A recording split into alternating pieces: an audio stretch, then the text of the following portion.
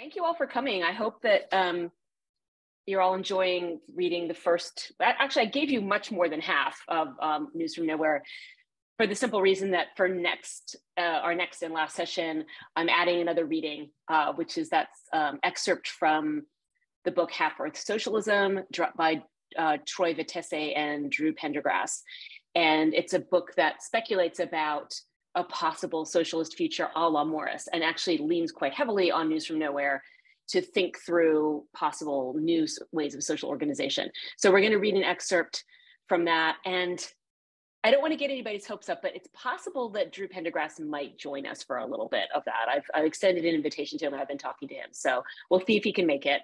But that would be really fun if he can come and talk about that, his book a little bit as well. But either way, we'll read an excerpt from that. So you'll have, only like a third to a quarter of the Morris left to read. So, and I do want to try to stick to that through chapter 20 business, just in case there is anybody who hasn't finished it yet. One thing I do want to say about the way the book is set up is I hope that people didn't start reading and are just like, oh my God, this is so boring, because all the narrative part, all the plot and kind of interesting, fun stuff between characters all happens in the section that you haven't read yet. So stuff does start happening. I realize there's a lot of description. And that's, of course, one of the things about utopia, right? Is that it's the complaint about utopian fiction in general is that it's not narratable, right? That utopia is when everything's perfect, what is there to say about, you can describe things and you can talk about how you got there, but there isn't really any plot. And of course, is that one like lovely little moment where Clara, Dick Hammond's wife and lover, says, I wish that things happened to us that people would want to write about, right? So, and there's actually quite a lot in the part of the novel you're going to read for next time about this very question of do you need a literature in a utopia? Do you need history in utopia? So we'll dive a lot more into those kind of aesthetic, artistic questions, literary questions for next time. So for today, what I want to do is just talk a little bit about contextualizing this novel in terms of some of the things that I was discussing in the first session, my work on utopia and thinking about the 19th century utopia as a kind of imaginative resource, right? So I'm gonna share my screen here because I've got a few quotations that'll be easier to process if you can see them. So, okay, is that showing up? Okay, great. Okay, so I want to start with two quotations, and they're kind of they're dense, right? It's not like they're theoretically dense. So I'm going to spend a little bit of time on each one, and that's another reason why I wanted to put them up on the screen, so that you can actually kind of see them and read along as I'm reading them to you. So the first quotation is from a theorist who's writing about Ernst Bloch. So you may or may not remember, but last time in the introductory section, I talked about Ernst Bloch as one of the central theorists of utopia in the 20th century. So he's a Marxist historian, philosopher, psychoanalyst, affiliated more or less with the Frankfurt School. And he is basically one of his magnum opus, The Principle of Hope, is a kind of huge work on utopia. And I talked, just to refresh memories, I talked a little bit about how he made the distinction between utopian program and utopian impulse, right? So that the utopian program is like a blueprint for the future. It's actually kind of like, here's how we're going to achieve this new society. Whereas utopian impulse is any kind of psychic or emotional or psychological yearning toward a better life in any way, right? And then there's a difference between concrete and abstract utopia as well, which we don't necessarily need to go into for the purposes of this quotation. But I just wanted you to remember that's who Ernst Bloch is. So this is a theorist writing about Ernst Bloch's discussion of utopia. Literature as utopia is generally encroachment of the power of imagination on new realities of experience. Its temporal point of reference is the future. However, it does not withdraw from the reality principle. Oops, sorry, that's a typo there. Reality principle should be PLE. I think that was an autocorrect. Merely to place an ethereal and empty realm of freedom in place of the oppressive realm of necessity. Rather, it does this intentionally to test human possibilities, to conserve human demands for happiness and playfully to anticipate what in reality has not been at all produced, but what dreams and religious or profane wish images of humans are full of. Literary activity becomes a special form of dream work. So this is Uding's summary, in a sense, of an important aspect of Ernst Bloch's writing, which is, like I said, it's about that utopian impulse, right? That idea that even outside of really concrete laid out programs for achieving particular social organizations in the future, there's also a kind of universal, and Bloch really did think it was more or less universal, desire for a better life, desire for imagining the future and hope. The book is called The Principle of Hope, right? So that's very much what he's focused on. And so this idea that literary utopia is a place for the exercise of that imagination. I mean, obviously, literature is imaginative in general, but in this case, there's a kind of a special relationship between imagination and reality, right? That there is, and as you'll see at the end of News from Nowhere, there's a kind of a wonderful line. I don't want to give you spoilers here, but there's a kind of a wonderful line that sums up this idea of, you know, is this actually a blueprint? Is this something that could happen in the future? It's almost kind of like, you know, Christmas Carol, like, is this the necessary future? Or is this just one possible future? Is it still, can it still be changed or whatever? It's almost kind of the flip side of that, right? Where it's like, is this something that's just a fantasy? Or is it a dream, or is it something that could be put into place in reality? And so literature is a dream work in that sense, right? Because it's kind of straddling the fence between those two possibilities. The other quotation I want to look at is about, oops, sorry, advancing here. There we go. This is a book by a theorist, Paul Myers, a French Marxist theorist, about William Morris in particular. And well, I'll just read it here for you. All Morris's writings show that he is dealing with a hypothesis, one that seems most logical and pleasing to him, but more than once he stops himself making a doctrine out of it. He deliberately leaves obscure the answers to various problems and is not afraid of allowing imprecision, even inconsequence, to creep in now and then. He is careful not to draw up a detailed plan of future society and aims above all to suggest a utopian scale of values. So this again goes to that question of, you know, what is literary utopia doing, in particular, what is Morris doing? That difference again between blueprint and impulse, right? Between blueprint, I'll call it a difference between blueprint and dream work, right? A blueprint, this is what the Marxist, and again, I talked about this last time, this is what Marx himself and other Marxist theorists critiqued about British utopian socialism and French utopian socialism, was that by imagining future societies, they were sort of detracting energy from the revolution, right? That like we weren't going to actually bring about any kind of change in society as long as we were distracted with kind of fantasizing about these beautiful, perfect social societies in the future. And this again is a response to that, to say, you know, he's not actually, he doesn't actually give us a blueprint in a sense. I mean, yes, we see the way that nowhere works. We see the way that the people have organized themselves, et cetera, but it's not presented as, you know, here's a very schematic or programmatic way of going about setting up a society like this. It's much more about affect, right? And about values. And that values thing, I think the utopian scale of values is really important.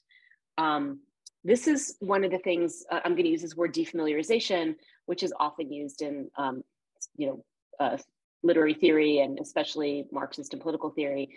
But this is what I think Morris is doing in this novel, and not just me, but a lot of people think Morris is doing in this novel, is that he's really trying to prod his readers, us, to think more deeply about underlying assumptions, right? So it's not even so much about, and this goes right straight back to More's Utopia, right? That it's utopia has traditionally been read as a critique of the society of the writer, right? Not necessarily thinking about actual possible societies, but more satire, right? Satire or commentary on the social organization of the person writing at the time. And I think it's not quite the same here because it is a little bit more in that direction of dream work, right? Where Morris really is thinking about possibilities, but he's doing that by asking us to think about what we assume. What do we assume is necessary? What do we think is possible? in terms of the way people can relate to each other, the way that resources can be allocated and distributed, the way that we can deal with nature, right? What do we think is impossible? In other words, what do we think? When we read a novel like News from Nowhere, what do we immediately say to ourselves? Ugh, that's unrealistic. Or, oh, that couldn't happen. Or people could never be that way. Or we could never do that, never achieve that, right? Those are the kind of touch points at which I think Morris is trying to get us to think about what, where do we have those reactions? And I think the way he gets at that is through the figure of Guest, of course. William Guest, the traveler, the traditional figure in a utopian novel, who is introduced to the utopia and gets a guide, in this case, Old Hammond, the historian, who turns out to be maybe his grandson, right? And the guide explains the society, right? But the fact that Guest is having this conversation, as again, traditional in utopia, that confusion and the shape of that confusion is the occasion for the probing of those questions, right? There's a twist on it because Guest in this case is very sympathetic, right? We know that William Guest is a socialist. He's one of the people at that meeting at the beginning of the novel. We know that he is William Morris in a sense, right? He's the stand-in for Morris himself. And so his confusion and questions are not coming from a place of radical skepticism. He's not like, this is outrageous, communal property, no money, that's terrible, it's a horrible idea. He's extremely attracted to the idea. That's the whole point, is that he's longing for this, and that's almost kind of why he brings it into existence through this dream or vision or whatever it is. But he's still, he still has that kind of position of confusion, or that position of questioning that gives the reader that entree into the probing of these fundamental questions. And that's kind of what I want to talk about today. I'll leave it for a second. The plan for today is I'm going to just talk for just a couple more minutes here, and then I have a few discussion topics that I would like us to delve into together about the novel and get into some nitty gritty. But I thought I'd start by having us do some breakout rooms and give you a topic for each room, and spend a few minutes talking about that topic, and then come back together to discuss it. And what I want us to focus on in particular is exactly this question of defamiliarization, right? Where in the way that Old Hammond and the other denizens of News from Nowhere, the way that they're presenting their society and the way it operates and the way it works, where do we sense that feeling of defamiliarization? Where do we sense that resistance or that kind of presentation of an outer limit of what is possible? So to that end, I know last time we talked about human nature. I always end up talking about human nature whenever I teach or talk about utopia, because it's kind of one of the first things that people say is like, oh, that, human beings can't do that, et cetera. So I thought it was this wonderful little moment where the exact phrase human nature is brought up in the novel. So I'll just read you this little exchange between Guest and Old Hammond. So the I is William Guest, of course. Said I have been told that political strife was a necessary result of human nature. Human nature, cried the old boy impetuously. What human nature? The human nature of paupers, of slaves, of slaveholders, or the human nature of wealthy freemen? Which? Come, tell me that. Well, said I suppose there would be a difference according to circumstances in people's action about these matters. I should think so indeed, said he. One of the things I love about this novel is how Old Hammond is just always pissed off, right? It's like constantly being cranky, even though, it's like, you'd think everyone's supposed to be really happy, and everybody in this future society is depicted as being, and there's a lot made of the fact that everyone's happy, and that everyone's also very irritated a lot of the time, which I think is fascinating. Later, when you get into the latter sections of the novel, we actually come across two different sets of character, one character and then another group of characters who are not really on board with this whole new utopian society. So you actually get some kind of resistance there. But Old Hammond's reaction, right? He's just kind of annoyed and irritated, whatever. I think this is really the heart of it. Like, this is the absolute heart of what Morris is pushing his readers to do, right? Is to think about, when we say a phrase like human nature, or we think that's impossible, that's not something human beings could ever do, that's just not the way, we work. He wants us to think, first of all, about the economic position of the person you're talking about, because of course he's first and foremost a socialist, right? But that question of economic position could be extended to any number of questions. It could be the human nature of, of which or what genders, what the human nature of which or what races, the human nature of which or what, nationalities. So, or any number of categories, right? So it's just thinking about that, or defamiliarizing that knee-jerk kind of reaction that we have of like, this is something that people can never do, whatever. I think it, right, really, this little exchange really gets to the heart of what Morris is trying to get us to do in the context of this concept of defamiliarization. So I'm just going to stop there. Like I said, I've picked out some discussion topics here. I'm not really sure. Let me stop sharing here. Okay, I'm not sure. Maybe we could do 3. We've got 1, 2, 3 topics. Okay, so let me go back. All right, so let me just pick the 3. I definitely want us to talk about, and we'll talk about more stuff too. We can move beyond the discussion topics, but I just thought as a way of breaking the ice and getting us to have some kind of smaller group conversations. Economics and work, right? So, and I'll just say a little bit about each topic and kind of what I'm thinking of, but I'll leave it pretty open to y'all to talk about. So the economics question, I was thinking I'd like us to delve into the question of value, right? What is value in this new society? What is considered valuable? How is value determined? How does the economic organization work?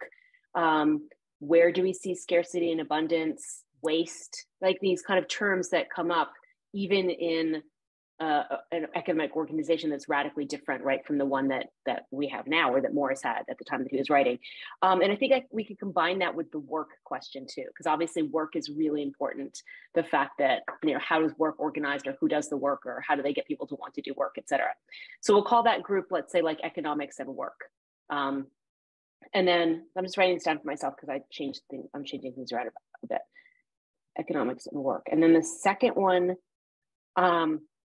gender. I'd like to talk about gender and sexuality and love, right? And there's actually gonna be a lot more to say about that after you finish the novel. There's, like I said, there's actually exciting incidents that happen in the second chunk of this book, but there's plenty to talk about for now too. So gender, sexuality, and love. We have a little bit of an example of a love relationship in Dick and Clara. And then of course, we've got lots of discussion of the place of women and gender roles, et cetera. And then the third one, I would like to talk about art. I was going to do nature and environment, but that's probably a topic that's better for after you finish the book, because there's going to be a lot more stuff about the second half. Like I had you read up to the part where they start going upriver, and that's where you get a lot more description of the way of the natural world and the way that the people of nowhere are interacting with the environment and labor, agricultural labor, et cetera. So there'll be more to talk about from nature and environment next time. So for the third topic, let's do art. And that would include literature, right? Depictions of, how literature works in this society, architecture. There's a lot of stuff about architecture, a lot of stuff about building, and also history. I want to throw history in there too, because, Old Hammond is an historian, and there's a kind of interesting status of history in this book. So those are the three topics again: economics and work, gender, sexuality, and love, and then art, including literature, architecture and history. So I guess we're going to do random breakout groups at random. Let's do it that way. So let's say, I think the groups end up being numbered, right? So we'll just remember the numbers. 1 is economics, 2 is gender, and 3 is art. And okay.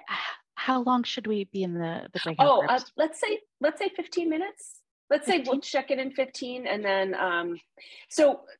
actually maybe thank you. Let me just say a little bit more about what suggest you all do in your breakout groups before we actually separate. And I'm going to be in one of them, right? I'll be assigned to one of them at random. I don't know which one.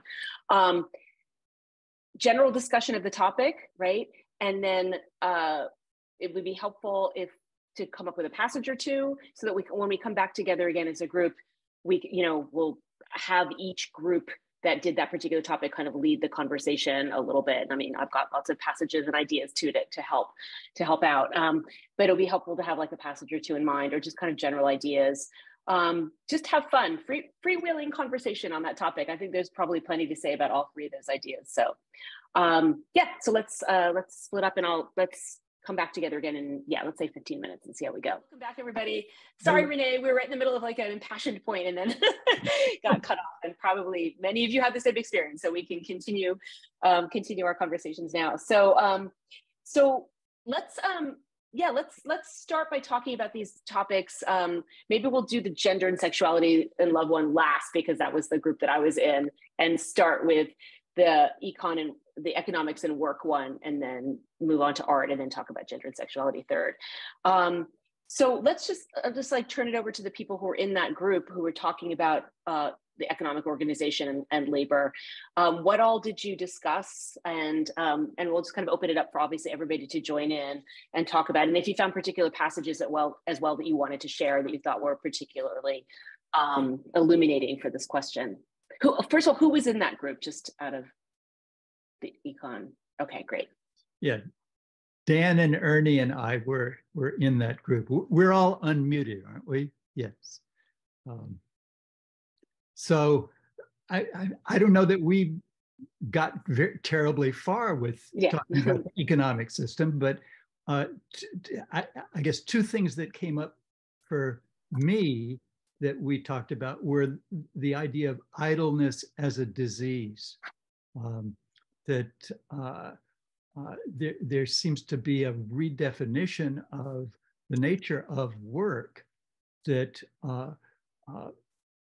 blurs the distinction between idleness and work, or at least calls into question traditional views about work as a curse. That is the idea that in the fall of humankind from Eden, that we humans were condemned to labor. So the ideal world would be one prior to labor, but no, in nowhere, work seems to be the ideal. And so we talked a little bit about how that fits or does not fit with Victorian notions or Dickensian notions about work. And that led us a little bit into the division of labor according to class, that who works and who's idle in the 19th century is very different from who works and who's idle in, no one is idle in nowhere. And then we started to talk a little bit about money. What is this, a barter economy? How can you go to a market and not have any money and still participate in the economy? So, but Dan and Ernie, chip in and say what your questions were, your view about things, economics. Go ahead, Dan. Yeah, pretty much just to echo what Dr. Jordan said. Really, we were kind of wondering about the concept of idleness, how it had been reconfigured in this new society, how it applied, across, various job or work or task related things. I mean, what really did that imply, for the kind of the day-to-day process of things, and also the exchange value currency. I mean, is there a currency? I mean, or is it just a barter system? There seemed to be, kind of some questions there that were, we had input on, but I don't know if we really came to a final conclusion about.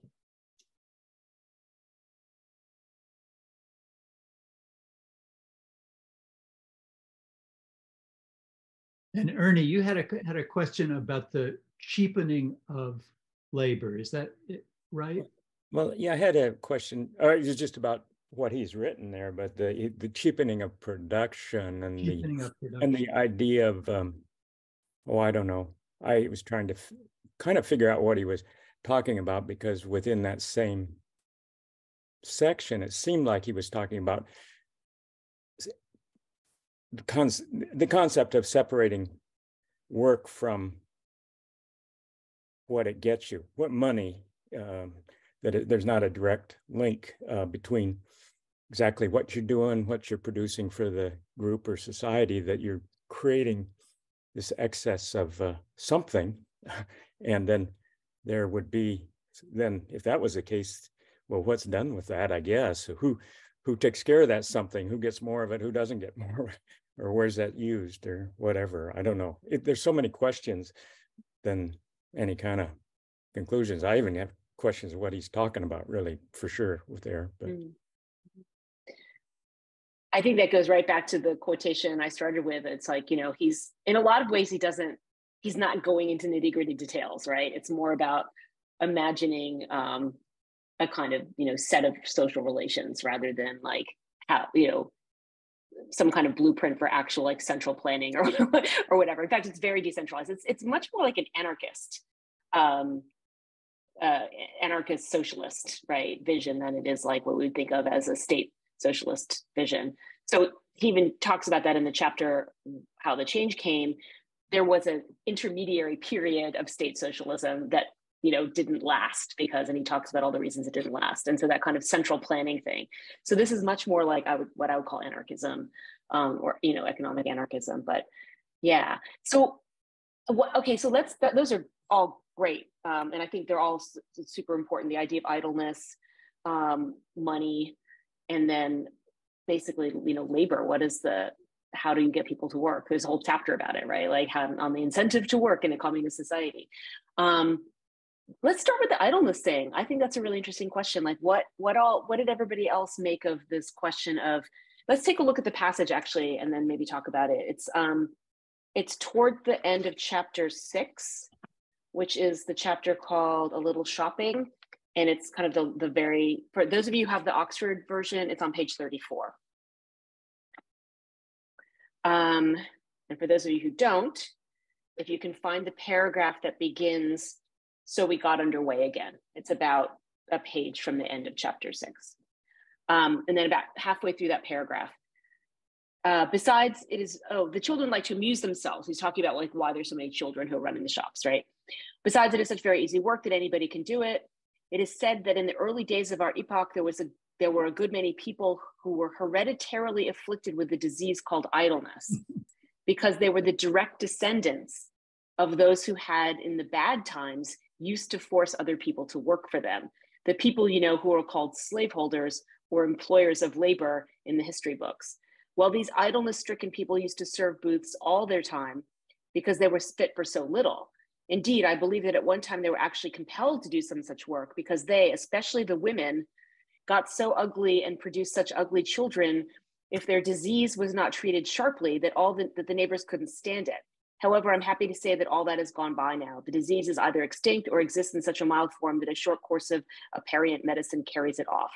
It is sometimes called the blue devils now, or the mully grubs.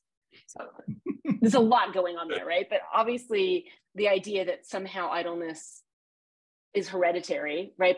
But that it's not hereditary in the way that we think of her, like it's not genetic. Obviously Morris didn't have the concept of genetics, but per se, he certainly has a concept. He's just poking fun at those lazy aristocrats? Yes, absolutely. Yeah. Become degenerative through intermarriage? Yes, absolutely. So, right, it's hereditary in the sense of like, we don't think of this normally as a hereditary class, right? Or we don't think of it as like being a slave holder or being a landowner, but that through perhaps intermarriage or whatever, degeneration. And absolutely, degeneration discourse is like completely, it's all over this novel. It's just not being necessarily labeled directly as degeneration discourse. So yeah, but then through this like vigorous, inbreeding or whatever, eventually this disease of idleness will fall away. But even so, right? That's the point. Yes, it's satirical. He's making fun of the landowning classes. He's invoking the idea of heredity to do so. But even so, it's still a strange notion to think that like.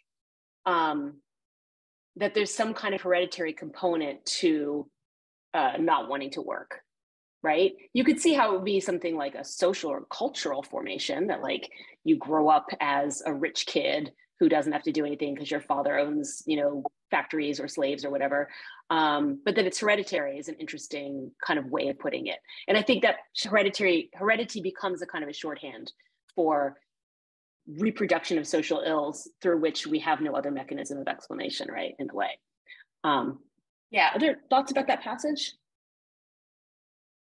I find myself like really interested in the ugliness,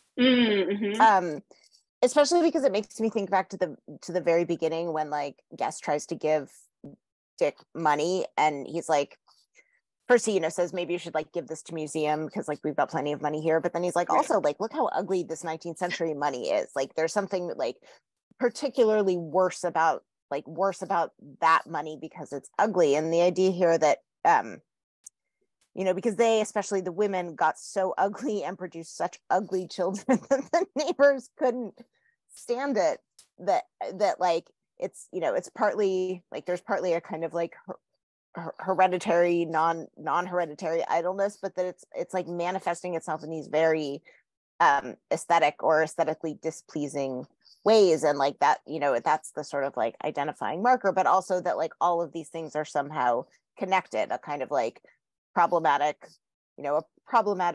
way of relating to economics, a problematic way of relating to the idea of work, and also a problematic way of relating to a certain kind of aesthetic standard, like that these are all entwined with each other, and they're somehow, you know, they're all going to be like markers of each other.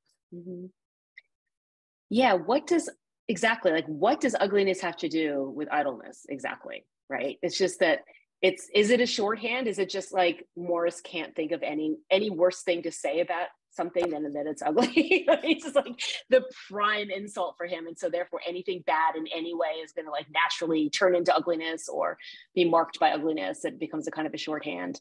Yeah, but I don't know. I think maybe there is a kind of a hint of actual degeneration discourse in there too, right? It's like, you know, if you are, there's a kind of a Lamarckian sort of like you are deformed by your idleness, and then you can then pass on that kind of deformity somehow, which takes on the character of ugliness. But I also love the part about the neighbors can't stand it. They're just like, no, we're intervening here. We can't have any ugliness here, right? And that's again such a Morris idea, that's the, you know, beauty above all else. So, and we were talking in our breakout room about gender and sexuality, about the beauty question too. So maybe we'll come back to that when we get to that topic. But yeah, so the idleness as disease thing, it's super emblematic of the function or methodology, the way that Morris is envisioning this social change as a whole, right? Because it's like through successive generations, right? And this goes back to that question of like, how do you quote unquote breed, I'm using that word advisedly, how do you breed, you know, denizens of a utopia? Like how do you, you know, even in the How the Change Came chapter, Hammond does acknowledge that it was really hard for the intervening generations. You know, after the revolution came and before everything was as wonderful as it is now, there was like a whole period where people were just kind of like, it was really difficult. And there was the number of generations that made these sacrifices only by thinking about what the possible future might be, never getting to see it. It's like, you know, it's like Moses, right? It's like, well, you get to envision this future for your people, but you don't get to actually participate in it or enjoy it. And so that's like I think there's something there about that too, that like the transition period, right? Where things are going to be ugly, like literally and metaphorically, is kind of captured in that passage too. What about the scarcity of labor thing? That was I think that's one of the most interesting things about this novel, right? Is the, you know, you keep getting these little hints from various people that Guest talks to up until he finally meets up with, I keep forgetting Hammond's name. After he finally meets up with Hammond and he learns more about it, but in that, the travels to get to Hammond, he comes across several people who hint at this anxiety that labor is going to dry up, right? Or there's not going to be any more pleasant labor left, or we're all kind of worrying that there won't be enough work or whatever. And then he comes to understand that they don't mean like that people are worried there's not going to be enough work, as in I'm not going to be able to make enough money to pay my rent, right? Because that's not the way things work, but rather that labor is enjoyable. And so everybody wants to do it. And so therefore people are anxious about scarcity, right? Any thoughts about that? or just about the way labor is envisioned in the society in general. I'd like to say something. I don't know. I think William Morris read his Marx in French, and in English, we never really had translator up until the time when I went to college, which was in like the 1980s. David McClellan did a new translation, which brought to the fore some of Marx's early writings, which hitherto were not translated into English. And the most important one was the 1848 manuscripts, in which he discusses alienation, theory of labor value. And it contains a marvelous passage at the beginning of it, where he discusses labor as ideal day. The guy goes fishing in the morning, he reads a book in the afternoon. And this is, I think, very close to what Morris was looking for, where work was pleasurable, you wanted it, it was not onerous. It's, of course, a direct contradiction to the fact that most people were starving to death and were forced to work for for money, you know. And so this is a lovely part of Marx. He goes on to talk about species being, which is some kind of quasi-mystical communion with your fellow man and nature embodied in work. So that's just lovely parts of Marx, much better than the Das Kapital, you know, where he works it all out in a cut and dry manner. Yeah, I think that's exactly right. I mean, there's the stuff about labor being pleasant, but also this other kind of little piece of it too, which is that we have to wrestle with nature, right? So it's almost kind of contradictory. I mean, obviously Marx, that's central to Marx's thought, right? This the notion that that we're at war with nature, and we are, you know, and that is just that's our legacy as human beings, is that we have to fight our environment in order to survive, in order to prosper, etc. You know, it's not, it's almost a kind of anti-romantic idea, right? And so I think that's part of it too, right? Is it's like, there are a couple of mentions just in passing. And again, if you're not like really attuned to thinking about the Marxist background of it, you might not even notice these throwaway lines about, like, you know, Hammond says something about like, we fight with nature, or we have to wrestle nature. I think he uses the word wrestle at one point. And so it does seem like almost contradictory, right? We're wrestling nature, and yet we're still finding our labor pleasant, right? I mean, I think there's like one of my favorite scenes in this whole novel, which I just think is so funny. And then I know we should probably then move on to the next topic, because I don't want to spend too much time and not give short shrift to the others. But one of my favorite passages in this novel is the one where he sees the pleasure party of road building, right? It's like, and it's like the description of it just sounds exactly like a kind of a picnic, you know, a party of pleasure, right?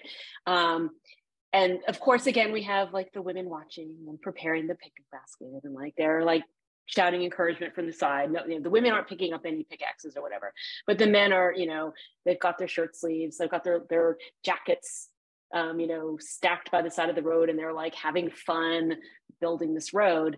And it's almost like, you know, Morris is trying to envision a world in which like that's what you do for fun instead of hunting or whatever, instead of like getting in a boat or, you know, going on a picnic. So he's kind of trying to sell it pretty hard here, right? This idea that somehow things will become pleasurable. But it's also like, I think a really, really key part of that, and to go back to the Marx, is like, yeah, without alienation, right? Like, you know, and this is how old Hammond tries to explain it. It's like, if you are taking pleasure, and you can take pleasure in what you are producing. If you are not, you know, if it's something that you want to do, it's something that you have a kind of a connection to. It doesn't even work connection, but you know what I mean? If it's something like artisanal work, or work that you just, like he says that some people take pleasure in organizing, or people just want to be like managers, or they you know, whatever. And I think we can probably all relate to that. Like, you know, sometimes it's extremely satisfying to just like clean up your house or whatever. And then you get to like, you know, enjoy the fruits of your labor or whatever. So I think that's what he's talking about here, is when you're doing it, I think you're exactly right to hone in on the idea of alienation. Unalienated labor is potentially pleasant, right? Or potentially But the question, and I think this is another one of those moments when he doesn't quite go as far as one might want him to. The question still of like, how do you get people to work, right? And this is from the capitalist perspective, right? Like we think of this as human nature, but really it's just like kind of human nature of who? Human nature of people growing up in capitalism. Hard for us to imagine like how you get people to work if they don't have to. Like, why wouldn't they just, this is always the kind of, standard critique, like why wouldn't people just live off of the labor of other people? Why, et cetera, et cetera. So I think there's also something here about scarcity and abundance in general, that like, this also kind of goes back to Ruskin, maybe, right? The idea that, it is an economics of abundance, and it's an economics that imagines that we're wrestling with nature, but also that our products of nature are fruitful, that the world is abundant, that it's not interested in focusing on scarcity. And it's interesting then that scarcity gets reinscribed as a scarcity of labor. It's almost like Morris is like, can't quite get there. He's like, can't quite imagine an economic organization in which nothing is scarce, right? And so the thing that's scarce is pleasant labor. Actually, my other real favorite passage is the one about America, the stinking dung heap of America. Let me see if I can find it real quick. I didn't write it down this page number, but I'm just remembering it right now. I'm just going to do a search for it in the. Okay, so it's the very, very end of chapter XV 15. My little Roman numeral translation here. I'll find the page number for you here in a second. It's on the lack of incentive to labor in a communist society, that chapter. So if you've got the Oxford, it's page 85. And I'm just clicking back over here. It's the very, very end of the chapter. So this is where he's explaining the anxiety about the fact that labor might dry up, right? That there will be a scarcity of labor. He says, guest asks him, do you think that there's any fear of a work famine amongst you? Which is an interesting question to ask, because at least 4 people have said to him, we're all worried about a work famine. I don't even know why he's bothering to ask. Yes, it's obviously a concern. That's the whole point. That's why Morris has been making these characters say this. But Hammond says, no, I do not, said he. And I will tell you why. It is each man's business to make his own work pleasanter and pleasanter. There's such a vast number of things which can be treated as works of art that this alone gives employment to a host of deaf people. So I just think it's such a fascinating moment. It's like, well, you can just put more decorations on anything, right? That's like if you run out of stuff to do, you can just carve some more stuff, right? Or just put some more gold on things or whatever. And so that's why everything is so ornate, right? Everyone's jackets have brocade and whatever, and the pipes are all carved with gemstones. And anyway, this alone gives employment to a host of deaf people. Again, if art be inexhaustible, so is science also. Interesting kind of side note there, right? That science as a kind of a, again, this very Victorian idea of it as a gentleman's pursuit. You just like wake up one morning, you're George Henry Lewis, and you're like, I think I'm a cell biologist now. No problem. I'm just going to get some test tubes and I'm good to go. So, people just kind of like dabbling in these other pursuits. But then jumping ahead a little bit, again, as more and more of pleasure is imported into work, I think we shall take up kinds of work which produce desirable wares, but which we gave up because we could not carry them on pleasantly. Moreover, I think that it is only in parts of Europe, which are more advanced than the rest of the world, that you will hear this talk of the fear of a work famine.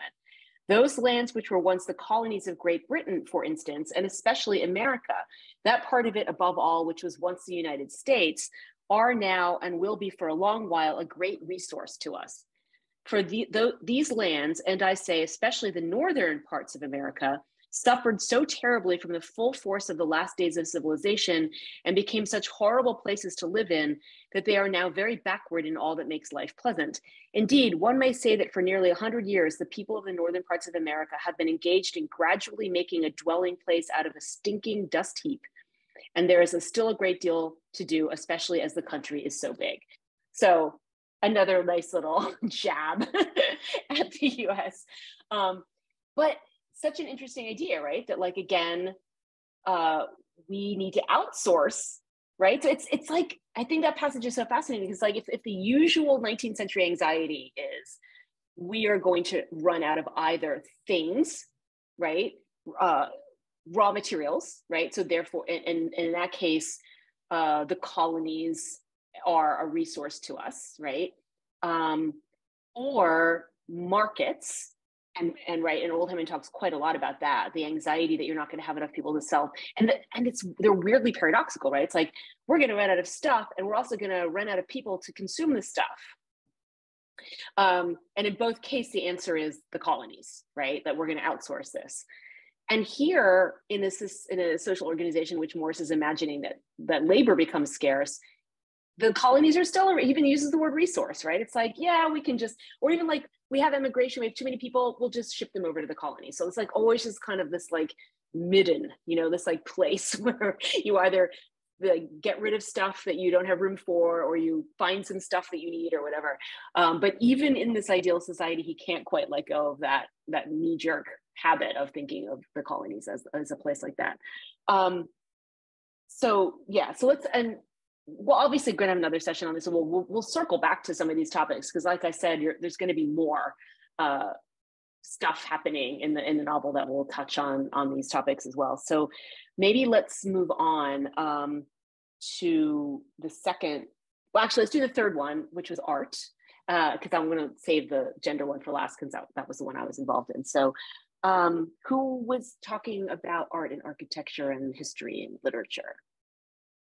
We found a passage which is near the beginning. It's the second paragraph in chapter 3 about the guest house, and I will read that for people.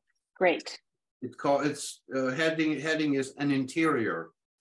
However, all this I took in a minute, for we were presently within doors, and standing in a hall with a floor of marble mosaic and an open timber roof.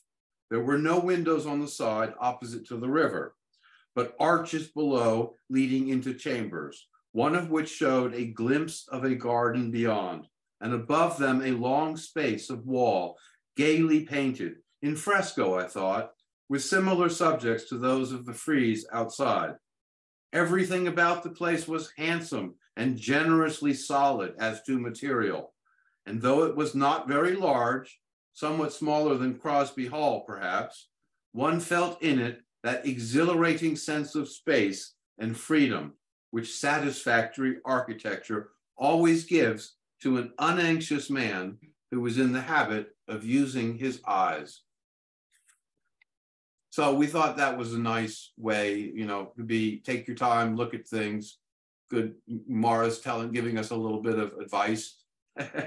And I think you pick up in that passage that he, even though he was a man of prodigious talents and energies, he liked simple things too.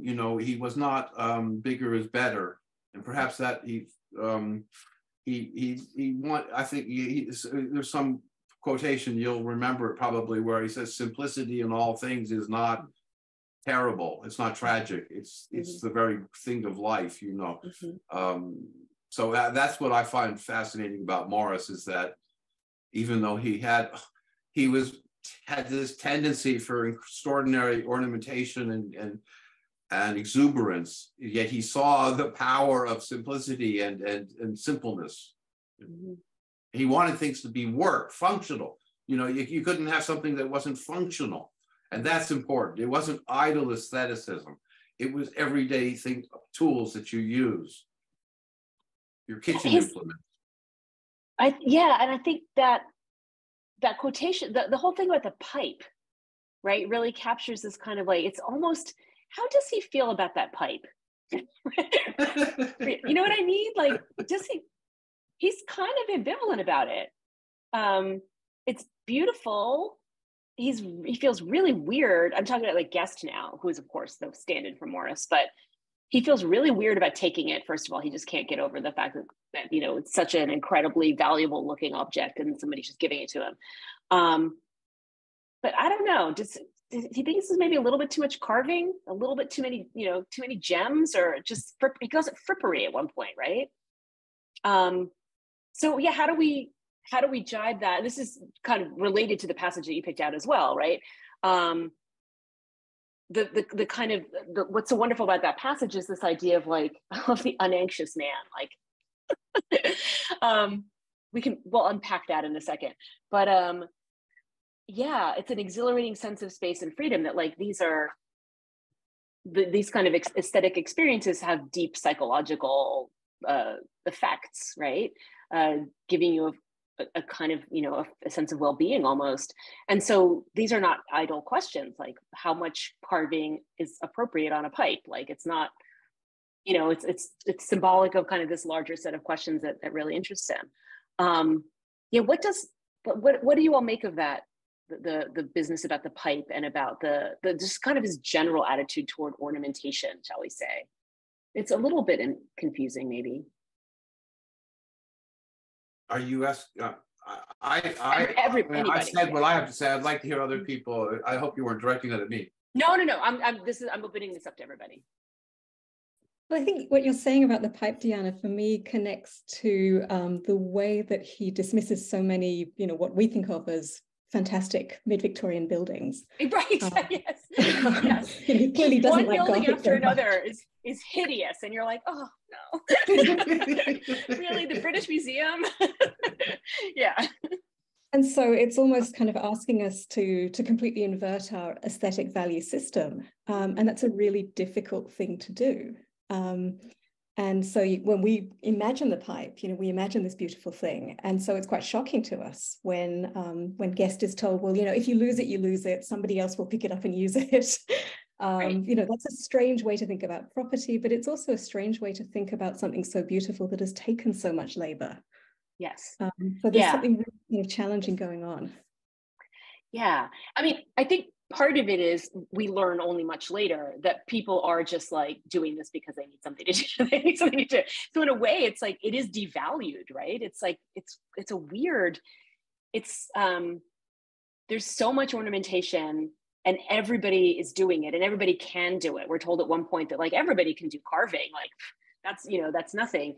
I guess once you're freed up from doing manual labor or other kinds of labor to make money or to support yourself, and you can just do whatever you want, you kind of take to things like, I guess people are better artisans as well as being better looking, right? In the future. But yeah, it's like, it's almost devalued because it's so commonplace. It becomes like, what does ornament even mean now when it's everywhere? It becomes, yeah. And so, but I think you're right. Like the buildings that he admires, he always describes them as simple.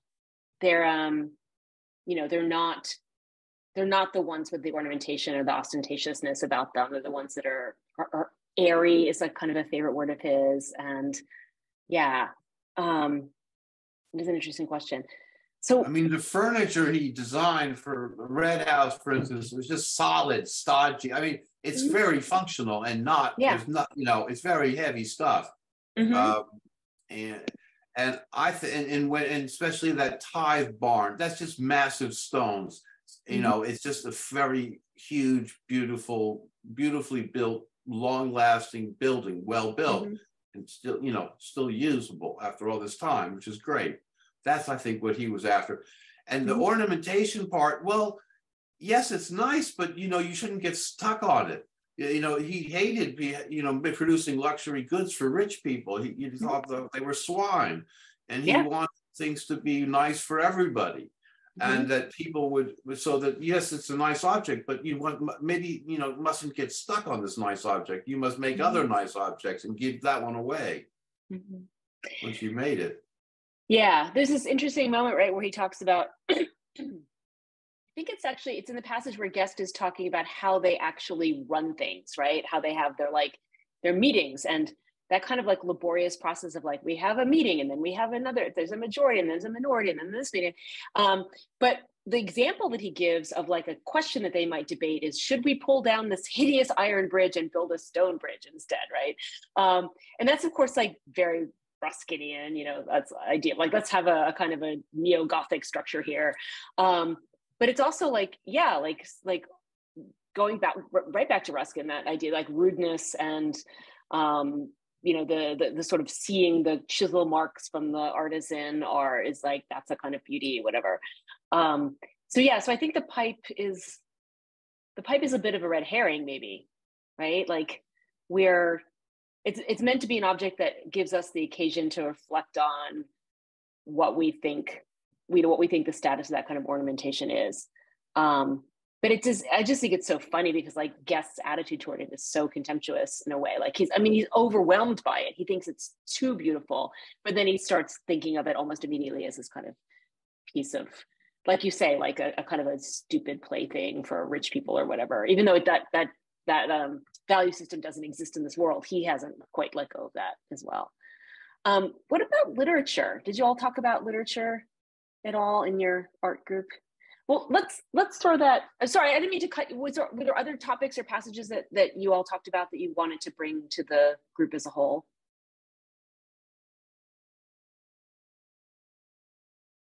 Okay, let's talk about literature for just a bit, and there's going to be more. There's going to be a lot more about it. Like, for those of you who maybe have already read this novel before or who read the whole thing, there's actually quite a spirited debate about the point of literature that comes up later in the book. So we will again revisit this question, but I kind of wanted to, a lot of these questions are just like introducing and like talking through so that we can actually notice the way that they're unfolding for the rest of the book when you finish it. There's a couple of places where literature comes up, right? First of all, of course, is the character of Boffin. We have to talk about Boffin because we're the Dickens group. Did anybody have any thoughts about the character of Boffin? Like, and the kind of like general, there's a couple of shout outs to Dickens here, right? I think he comes up several times. But Boffin in particular, the dustman at the beginning. Do you remember why, like he's called Boffin because he really wants to know, let's just find the passage actually. It's on page 19 of the Oxford edition. And that's in chapter, it's in chapter 3 toward the very end. I would say about a page from the end of chapter 3. So the paragraph starts, Dick laughed. Dick laughed, yes, said he. I see you take the allusion, meaning he gets that it's an allusion to our Rachel friend. Of course, his real name is not Boffin, but Henry Johnson. We only call him Boffin as a joke, partly because he is a dustman, and partly, and this is one of these moments where Guess is like, the dustman dressed this way, right? Because he's got the super ornate brocade outfit and everything. Partly because he will dress so showily and get as much gold on him as a baron of the Middle Ages. As why should he not if he likes? Only we are his special friends, so of course we jest with him. I held my tongue for some time after that, but Dick went on. He is a capital fellow and you can't help liking him, but he has a weakness. He will spend his time in writing reactionary novels and is very proud of getting the local color right, as he calls it. And as he thinks you come from some forgotten corner of the earth where people are unhappy and consequently interesting to a storyteller, he thinks he might get some information out of you. Oh, he will be quite straightforward with you for that matter. Only for your own comfort, beware of him. And then jumping ahead a little bit, birds of a feather flock together. Mathematics and antiquarian novels stand on much the same footing. That's why Boffin gets along with the friend, I forget his name, the person that's at the very beginning. Anyway, so what's going on? I think one of the interesting things here is that the idea of like you need unhappiness to be able to have a novel, which we'll talk about more in a second. But what about the reactionary novels bit? Again, this is going to be developed later, but I just want to kind of have an initial conversation about it because I think it's a kind of a key idea for Morris. I think I'm curious about like what his reactionary novels are reacting to. Yeah. Oh, I assume he means reactionary in the way that he means it when we get to how the change came, like politically reactionary, as in like, the Tory, conservative, advocating the old system or whatever. But you're right. It's a weird word to use in this context. Like when Hammond uses it, he's specifically referring to, it's very precise meaning, like he's talking about the revolutionary process. He gives us that long narrative, which it's so many details. It's like crazy, way more information than we want about how the change came. But he's using it really precisely to mean like the reactionary forces were the government and the police and the army and the rich people, right? They're reactionary because they're reacting against the revolution. But in this context, you're right, does it mean just like generally kind of conservative, or generally, or like the way, a Maoist would use like reactionary as in like capitalist running dogs, or whatever. Probably something like that, but yeah. I got something I want to say, which is not specific to Mars, but it's something I read recently that may be related. There was an article in the New York Times about, or maybe it was, I don't know, it was elsewhere, it was TLS, about a Russian, about Gogol, and his going out and talking to the peasants and then capturing their speech. And I think what's going on here is that for this to make it into a novel written by someone in an educated class, that you would then go out into the countryside and give a little bit of local color.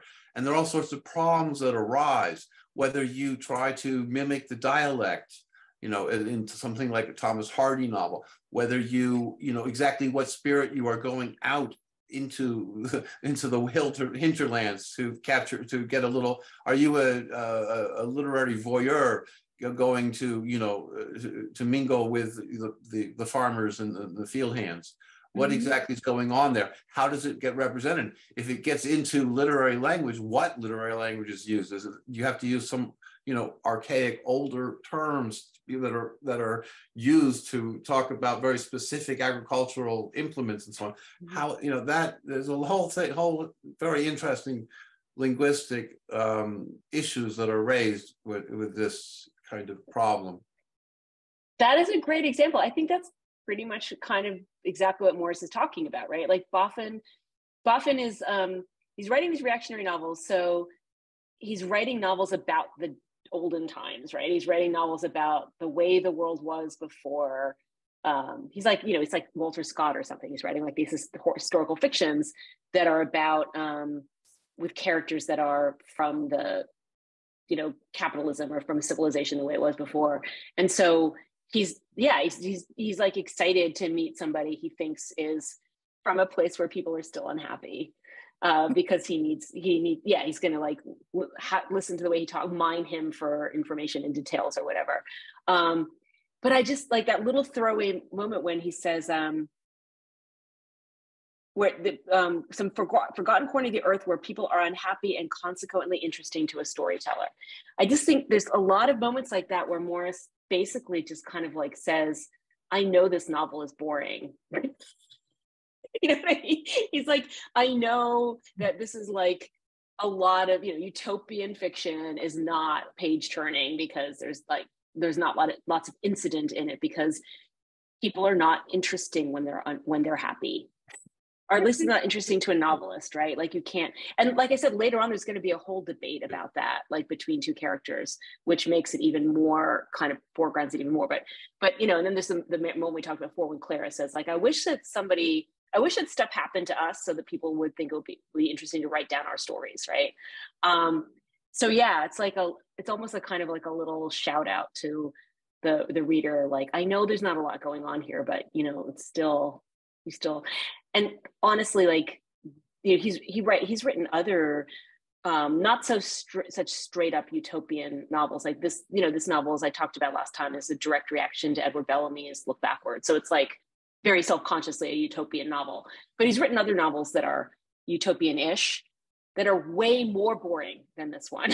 Like The Would Be on the World is just unreadable. Like just really like he's kind of like not he gets it, but he's not going to do anything about it, sort of thing. But I think it's related to that question of ornament,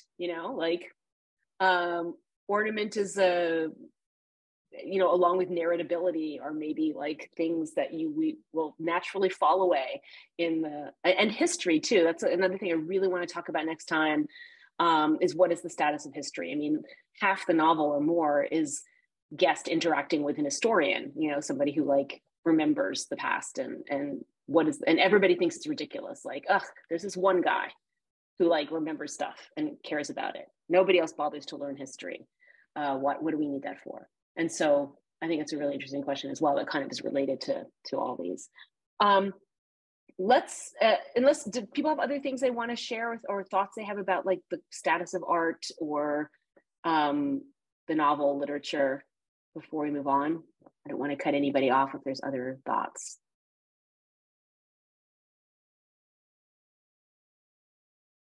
Okay, let's move on to our third topic then. It was the one that the group that I was in, which is the gender, sexuality, etc. So I'll let somebody else, not me.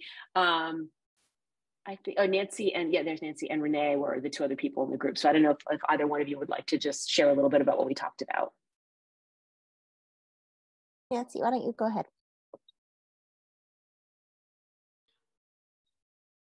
I'm completely tongue-tied. I think we talked.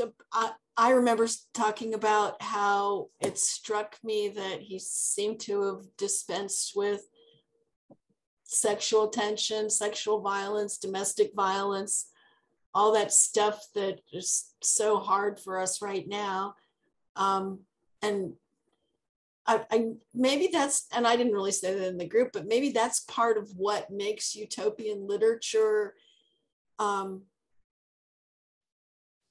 don't know that I haven't read a lot of utopian literature, but of the fact that he kept the whole thing about original sin. And I just kept thinking, what would Freud and theologians make of all this? You know, that the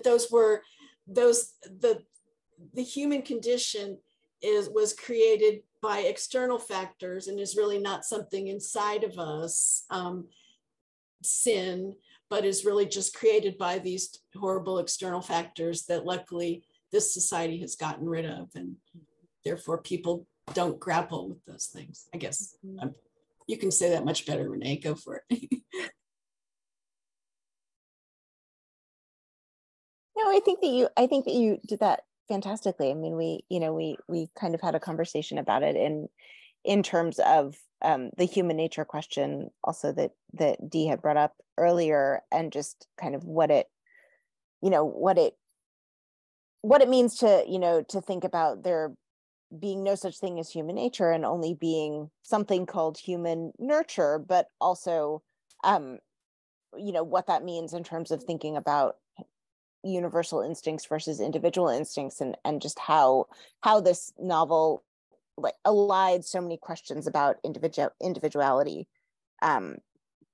And we were talking about that specifically in relation to, the questions of domestic violence and its absence, or, how one can envision a world in which the very kind of particular individual circumstances that produce those kinds of violences somehow just don't exist if you also kind of are insisting that, there is such a thing as nurture, and that, there is no real kind of universal way of being in the world. So that was a little bit of a tangential conversation we had. But then the other thing that we ended up talking about in relation to the idea of the fiction, that there's no kind of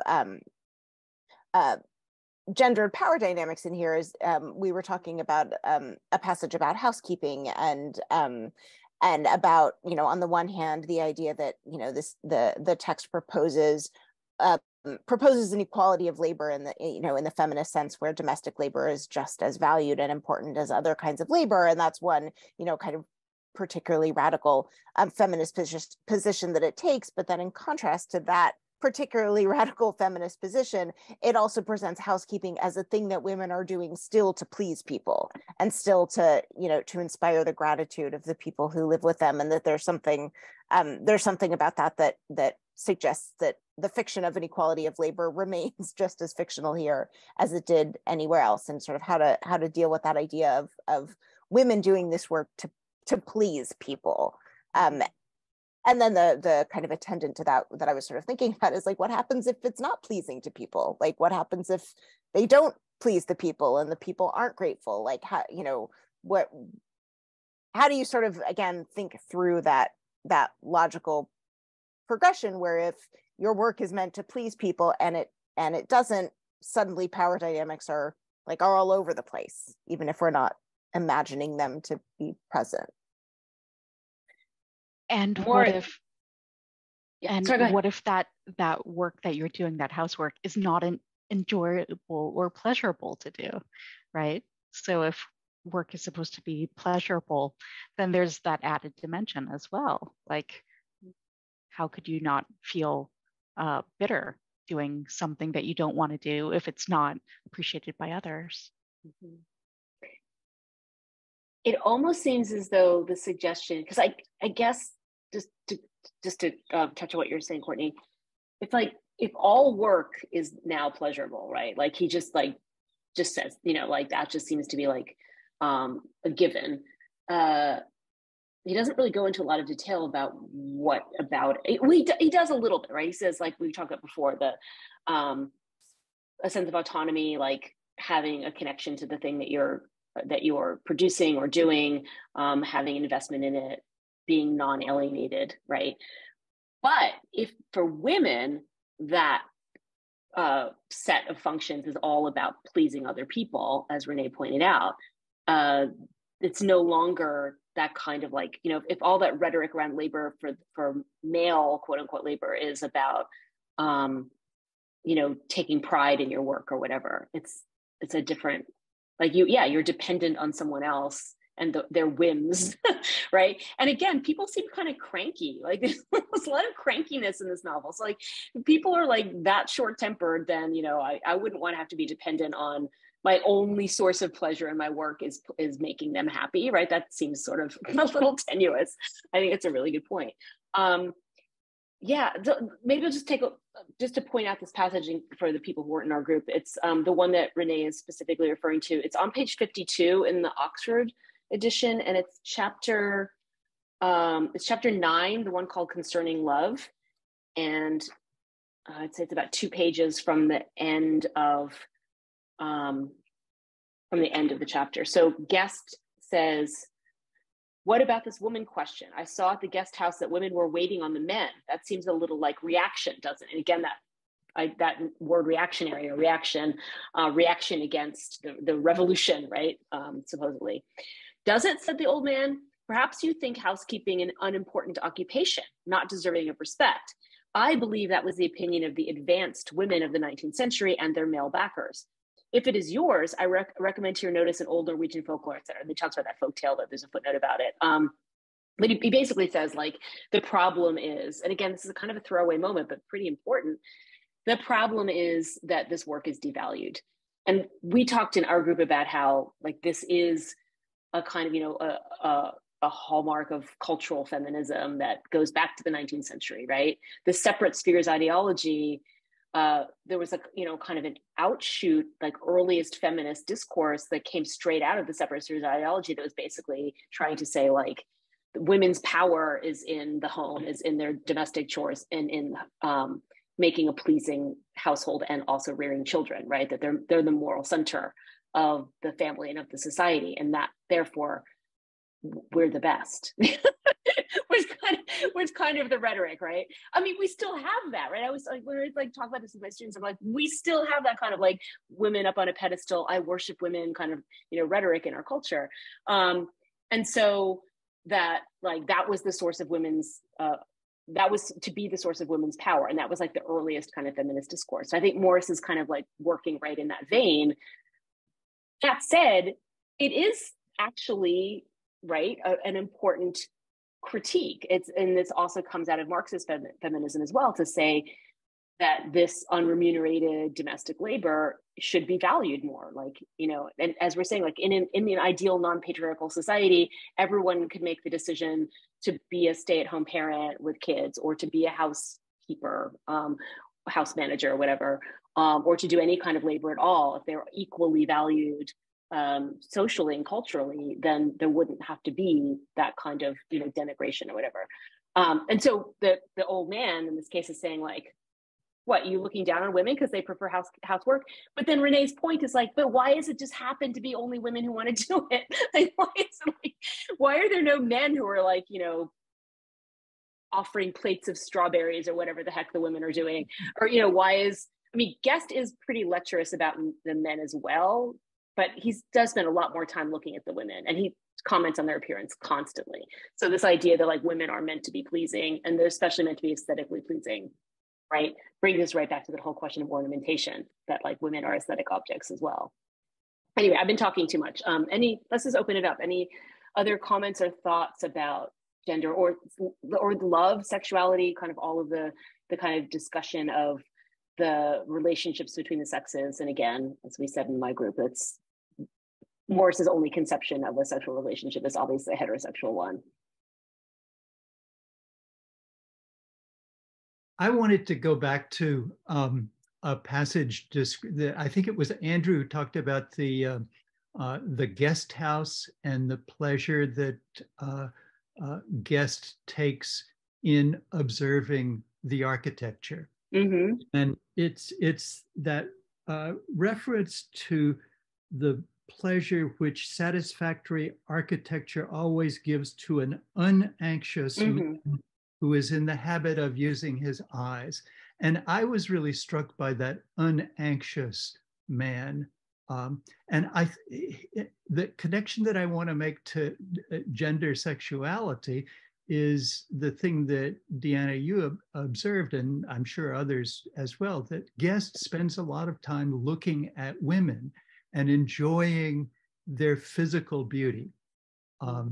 And is he an unanxious man in observing and taking pleasure in the female form? Or is he something of a lech here? And I wanted to give him the benefit of the doubt and say that I, as a male reader of this text, enjoyed the absence of sexualization in his pleasure about observing women. But I suspect that there may be female readers who felt that there was a touch of anxiety in that. So anyway, I wanted to raise the question. Morris clearly appreciates beauty, and is his appreciation of beauty gendered, and how much anxiety lies behind it? Thoughts? I have some things to say, but I want to hear what other people have to say first.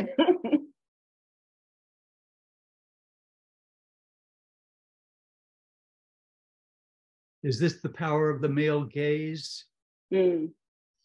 Oh, I think Andrew, Andrew, you were talking about. I'm sorry, I muted myself. Yeah. I had need to leave fairly shortly, so I was getting ready to go. But I just wanted to say, I take issue with the idea that you think that Morris doesn't have any homoerotic elements to his love. I mean, because he look at the guys he hung out with. They were all guys.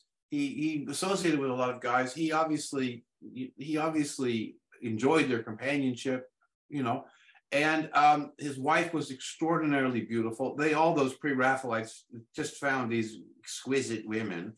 They did indeed try to sort of spiritualize them into some ideal form, but I'm sure they had fun as well. I mean, they had bodies, they had babies, and they were Morris in particular was very playful, and who knows who did the dishes, we should find out. But he was certainly very tolerant when Rossetti took up with his wife. And they all lived together for a long time before it got to be a bit much, and he booted them out. So. Oh yeah, let me clarify. Absolutely, yes, Morris. I mean, this novel is there's tons of homoeroticism and tons of homosociality in this novel and in Morris's life and in the Victorian. Yeah, totally. All I meant was that the only sanctioned sexual relationships are heterosexual, like the only actual pairings that are discussed openly in this novel. And I wouldn't even want to extend that to as far as to say that in Morris's own life. Again, who knows? Like, we have lots and lots and lots of examples of people who lived their lives very differently than they were willing to actually depict in novel, like put on paper. So for sure, yeah, I want to make that clear.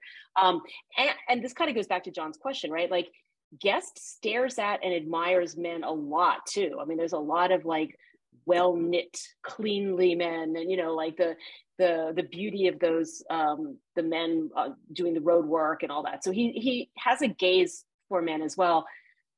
I think it's different. I personally feel like the way, the descriptions of the way that Guest looks at women, like for example, like the moment when they leave the horse with that beautiful young woman and they go into the shop and they come back out and she's gone and there's an old man there. And just the whole like kind of like, oh, well, of course that's sad. And, there's a little joke about how depressing it is to have to come back to see this old man. And even the old man knows it and they have a little exchange looks or whatever. So this is kind of like, mutual understanding that yes, we all take pleasure in beauty and in beautiful objects, etc. And he does talk in general about how like everybody in the society is better looking than they used to be, not just women. And that's super important. Like everybody wants to only look at beautiful people, which is, disturbing enough. It doesn't even have to be gendered. It's disturbing anyway. Like, it's pretty ableist and it's pretty. Are you celebrating the ugly? Are you going to stand up now for the grotesque and the ugly? I mean, long live ugly. Long live ugly, exactly. Ugly and beautiful. Yes, exactly. And it doesn't exactly jibe, right? If like we're to find beauty in these rough-hewn, simple, solid objects, right, that have this kind of marks about them that are ugly but beautiful, then why not the same thing about people? Actually I think there is a scene later on where he talks about he does talk about older people like having a kind of beauty about them, right? Where he's like, they look like this 90-year-old people, which is like unimaginably old for Morris's time, looking solid and strong and all that good stuff. So yeah, there is an element of that too, but certainly the full weight of it falls on the women characters for sure.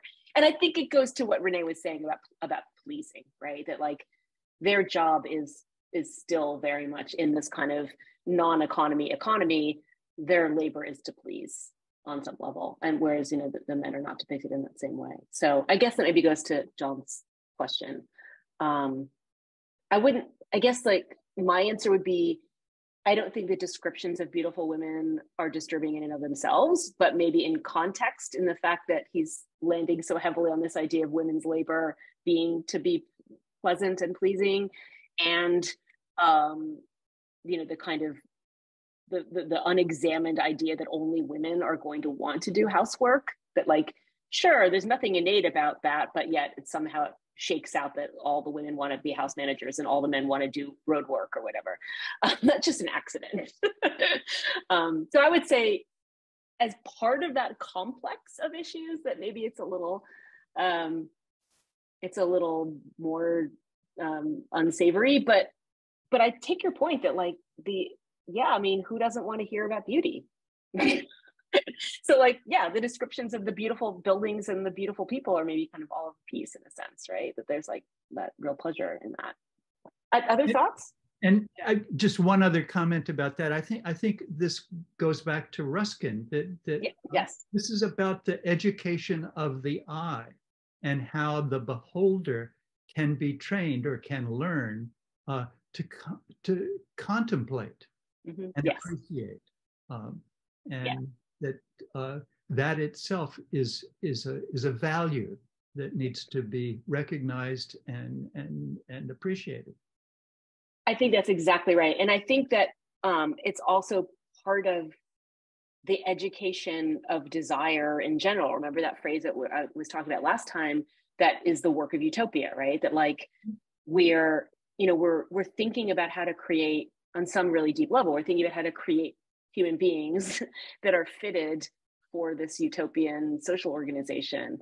And part of the compensatory work of that utopia, as Morris envisions it, is aesthetic, right? It's like beauty is, beauty is a kind of universal currency, or that's the way it works anyway in this novel. there isn't money, and there isn't even barter. So this is what we have, and it's almost like a social contract, like that weird passage about how the neighbors are just like, oh, we can't stand this ugliness anymore. You have to stop being so lazy because you're producing ugly children. We have to take matters into hand here, because this is the one thing that's unacceptable is ugliness. And so it's almost like a kind of a duty we owe one another, right? In a way.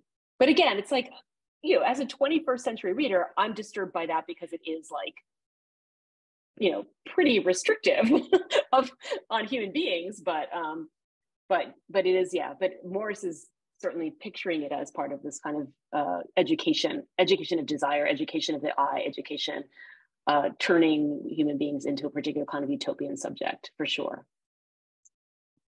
Oh, wouldn't someone who is not anxious, not afflicted by disease, doesn't age in the same way that we're used to people aging, wouldn't that prevent some of the causes of deformities and issues that we may find ugly? Mm-hmm. I mean, if we're a healthier society, would that, or do you imagine that this is more about eugenics? That you put your finger right on it. I mean, that's like, I think I talked about this a little bit last time. It's like that the relationship between eugenic thought and utopia is really complicated and thorny, and like utopian, there's a utopian element to eugenics discourse, in the sense that, and I'm using, like, I'm being, very cautiously and advisedly saying that to mean very narrowly that, early eugenics discourse, which is, about like, we want our society to be healthier and stronger and smarter and all that stuff, that it has this utopian aim, right? But then, of course, the eugenics kind of goes off the rails almost immediately and becomes about like horrible actual programs of social control right up through the final solution, right? I mean, that's like, there's a straight line from Galton to Hitler. And so, yeah, so it's like, to go back and like, and recover that initial utopian element of eugenics is like disturbing, right? Because it also implicates utopia. And that's kind of one of the things that people often accuse utopia of. Like, any utopian society is going to have some kind of inbuilt eugenicist ideas, right? Because you have to have a kind of, I guess another way of putting it is like, is it a coincidence that all of these, not all, but a lot of utopias do envision like these much better looking, stronger, healthier people, right? Is that, can you separate out the fact that this seems to be like an outcome or like a result of a social organization in which people have better food and exercise and sunshine and, they're not miserable and all that good stuff? Or, right, is it really smuggling in like an actual eugenicist program, right? And that's kind of, and like when we get into Wells, that's where it really starts to be like, oh, this is starting to get to be actually eugenics now, right? Not just like, oh, and as a happy byproduct, everyone's really healthy. You know what I mean? So I think that question, Courtney, is exactly like the crux, right? Is like, how is this? And I think it shifts over time. I think Morris is like, those tiny little hints that we get, we can almost read them as kind of eugenicist, about heredity and stuff like that. That starts to get developed more and more until you get up into like I said, like the Wellesian, almost dystopian novels. Yeah. It looks like we're just about almost out of time. So let's maybe start to wrap up. I just wanted to say for next time, I want to continue on with these same questions, because obviously, like I said, there's going to be a lot more to say about sexuality and love, and there's going to be like an actual event, which is exciting. There's going to be actual plot, I promise. And then of course the reading, and it's short. I'm just having you read like the introduction and conclusion to this Half-Earth Socialism, which I think is a really interesting book. I think it should be a quick read. And there's really not much left of News from the World to read either. But I will, Courtney, I'll email that to you, and then you can distribute it to everybody that'll be great. It's maybe 20 pages of a PDF. So yeah, so for next time we'll do that. And like I said, I'm not promising anything, but just as a way of kind of getting people excited, I'm hoping that maybe Drew Pendergrass will be able to join us and talk about that book a little bit. So, and if not, we'll talk about it together and it'll still be good. So any last thoughts before we break up? Any burning insights or things that people need to get off their chests about Morris? So this is neither a burning insight nor anything that I think is especially interesting, but I was just thinking like about what you were just saying now, like about the question of eugenics and about the, you know, in some ways it's like the chicken and egg question, like what, you know, in what ways is beauty being produced? Is beauty being produced by the circumstances, or kind of are the circumstances sort of, well, I'm not going to be able to finish that sentence in the way that's logical. But right. It was just making me think back to that, like that earlier paragraph about idleness and like the idea of like idleness producing ugliness, and also again sort of like what is producing these aesthetic categories?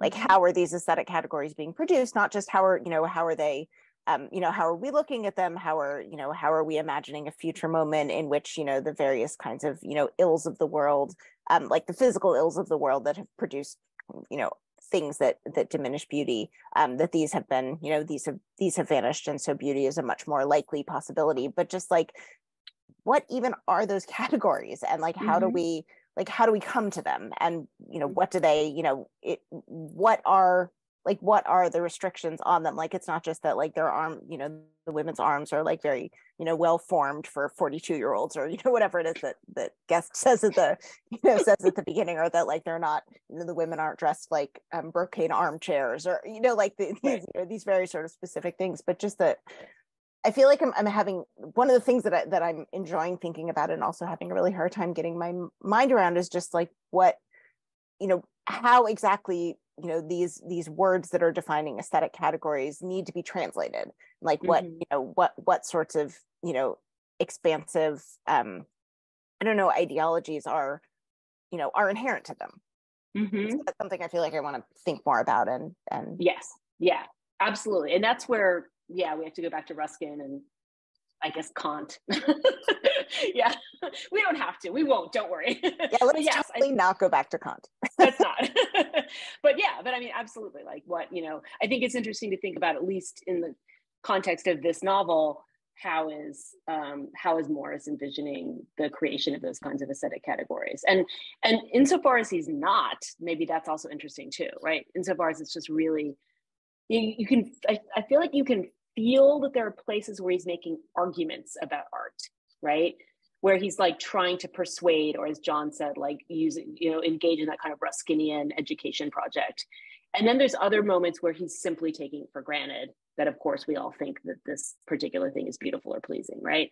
And so it's interesting to think about maybe what the differences are between those. You know, why are some things taken for granted and other things you know, you need to be persuaded about them or whatever. So yeah, that would be a good thing to start with next time. So great. Awesome. Well, thank you all so much. And thank you again to the Dickens Universe people for putting this together. And I'm looking forward to next time. So yeah.